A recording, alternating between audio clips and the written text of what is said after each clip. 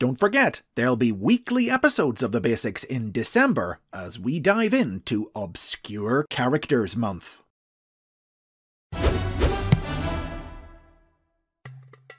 Updated and expanded for 2023, it's time for a fresh look at the basics on one of the Transformers franchise's most iconic characters, the mind-reading, sound-controlling master spy, SOUNDWAVE. The toy that would become SOUNDWAVE was originally released in the Japanese toy line Microchange in 1983, under the name Cassette Man. The toy transformed into a micro-cassette player, and was designed to interact with the cassette robo released alongside it, small robots that converted into cassettes, which fit inside the larger figure's tape door. The whole assortment was imported by Hasbro to become part of the first year of the Transformers toy line in 1984, with Cassette Man's head even serving as the inspiration for the Decepticon insignia. As SOUNDWAVE, the toy came packaged with the Condor cassette Buzzsaw, with others being sold separately. The cassette interactivity gimmick was a big hit, and made SOUNDWAVE one of the most popular toys of the line. He remained on sale through 1986, 1 year longer than most other 84 figures, and later years would even see Hasbro produce new Transformers original cassettes to go along with him. Marvel Comics writer Bob Budiansky wrote a profile for SOUNDWAVE that assigned him the role of Decepticon Communications Officer, whose mastery of radio and electronic signals was so great that he could even read minds by monitoring the electrical impulses of others' brains. As characterized by Budiansky, he was a smooth-talking, backstabbing opportunist who had climbed up the Decepticon ranks by using his abilities to gather blackmail material on his teammates. However, very little of this personality translated to the Transformers animated series.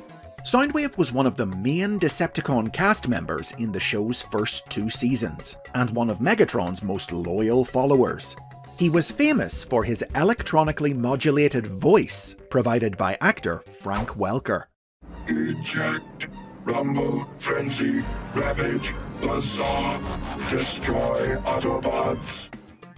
The cartoon built upon SOUNDWAVE's talent for information gathering to depict him not just as communications officer, but also the Decepticons' espionage specialist. He often used his shrunken cassette player form to covertly gain access to targets, and he employed the cassettes as his personal spies and enforcers, who resided in his chest until called forth to do his bidding. The second season introduced SOUNDWAVE's Autobot counterpart, Blaster, with whom he first clashed in a spotlight episode that saw Blaster foil his attempt to hypnotize humans with ultrasonic control signals. Though SOUNDWAVE's role in the cartoon was reduced after this season, the two rivals and their cassettes would face off again in both the Transformers the movie and in another spotlight episode in the third season, fighting over the sonic weaponry of the planet Eurythma. By contrast, SOUNDWAVE wasn't a very significant character in the Marvel comic book. In its stories, he wasn't even that close with the cassettes, who would often work on their own without him. Really, the only notable thing about him was that for some reason he was coloured purple, and was sometimes drawn with a mouth. However, he would be brought to the fore in stories written exclusively for the United Kingdom's version of the comic. In addition to colouring him his correct blue, the British comic depicted SOUNDWAVE as the intelligent and cunning manipulator of Budiansky's profile, who knew how to play all sides of a situation to his advantage, and who even rose up to take command of the Decepticons on several occasions when they were without a leader. Playing on his function as a communicator, he was also the first character to host the comic's letters page. After SOUNDWAVE's toy was discontinued, he was phased out of the comic, one of several characters taken offline by a cosmically empowered Starscream. But it didn't stick. He was back online within a year, and enjoyed a spotlight storyline in the UK comic in which he allied with Starscream to seize Decepticon leadership for them both. Immediately after SOUNDWAVE's discontinuation in 1987, a new version of his toy was released exclusively in the Japanese market that year. an upgraded version of the character named Sound Blaster, who sported a new black paint job and a larger tape door that could hold 2 cassettes instead of 1. The story of this upgrade was told in the Japanese original cartoon, The Headmasters. In this series, Soundwave was destroyed in a final battle with Blaster, but his cassettes recovered his remains and brought him back to life as Sound Blaster using the super science of the planet Master. Sound Blaster appeared regularly throughout the series, and in the modern day, new Soundwave toys are often re-released in his colours. Check out the basics on Sound Blaster for the full story. One further toy of Soundwave was released in the original series in 1990, a non-transforming Action Master, whose partner drone Wing Thing converted from a gargoyle into a weapon for him. A few more toys followed over the next decade, but they weren't exactly recognisable as Soundwave. In 1995, the Generation 2 toy line reinvented him as a Ford Thunderbird stock car, while 1997's Machine Wars made him a missile carrier. Really, this was the result of Hasbro applying Soundwave's name to some random toys in order to keep it in use, so they wouldn't lose their trademark on it. And this practice also led to the introduction of a Beast Wars incarnation of Soundwave in the year 2000. This one explicitly a separate character, who simply shared a name with the original. Dark, brooding, and with a tendency to be overly dramatic, Beast Wars Soundwave was part of the mutant range of figures who didn't have robot modes, and instead transformed from bat to alligator. However, as Transformers entered the 21st century, these random uses of Soundwave's name quickly stopped. Every new incarnation of the character in the new millennium has been based on the original, a return to his roots that's seen Soundwave emerge as one of the brand's most significant and popular recurring legacy characters, with copious numbers of toys and media appearances. Most modern takes on Soundwave are based on his portrayal in the original cartoon, with that iconic voice. And his most prominent cassette minion from the show, Laserbeak, has come to replace Buzzsaw as his standard pack-in partner. Now, modern stories tend not to feature Soundwave's mind-reading powers. Instead, they often play up his connection to sound and music by depicting him with the power to control sound itself and use it as a weapon. Also, the dated nature of his original alternate mode has required Soundwave to be reimagined with a variety of new, more era-appropriate forms over the years, most frequently communications trucks and stealth aircraft. Though the trade-off is, his new forms rarely have the same kind of strong thematic connection to his minions that his old alt mode did. That said, there have still been multiple toys, usually ones aimed at older fans and collectors, that recreate his classic cassette player form, or try to capture its essence in modern equivalents, like an MP3 player or a tablet computer.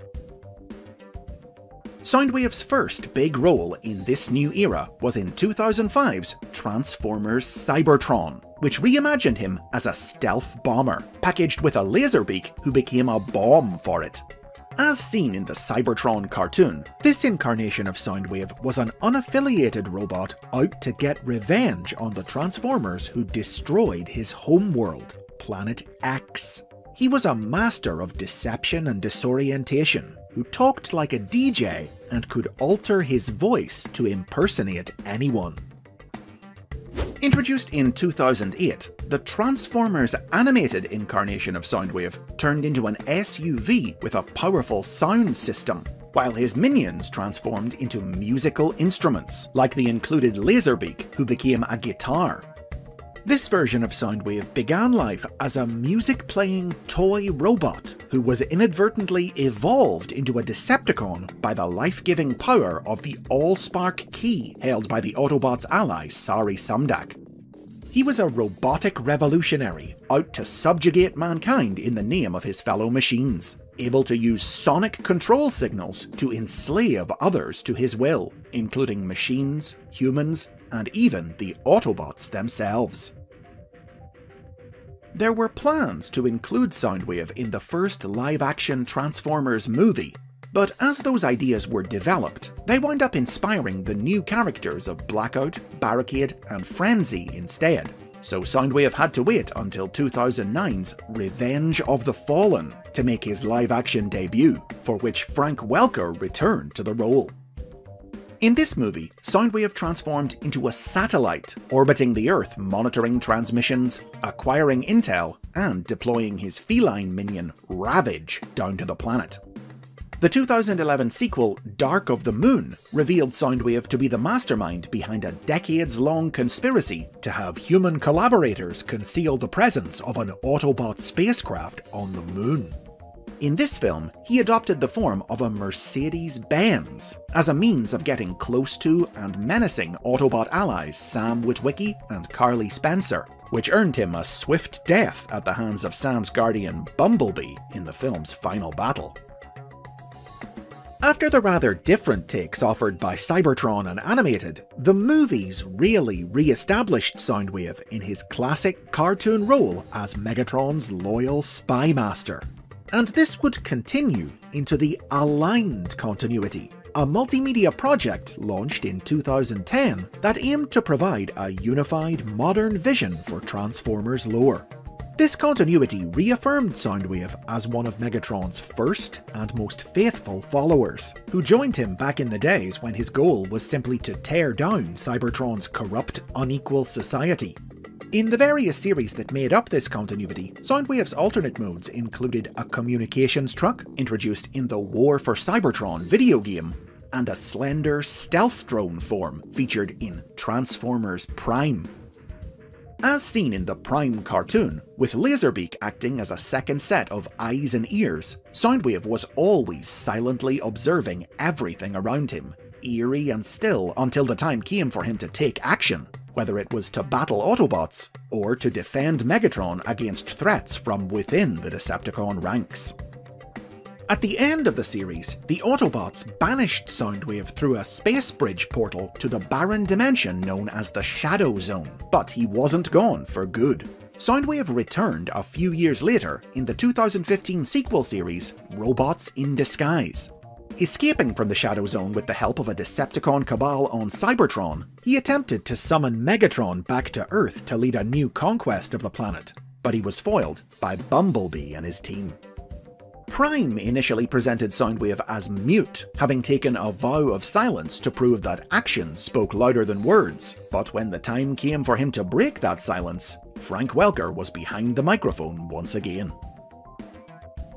Now, Soundwave is typically depicted as a cold and impassive bot, but IDW Publishing dug under the character's emotionless exterior in their comic books in the mid-2010s.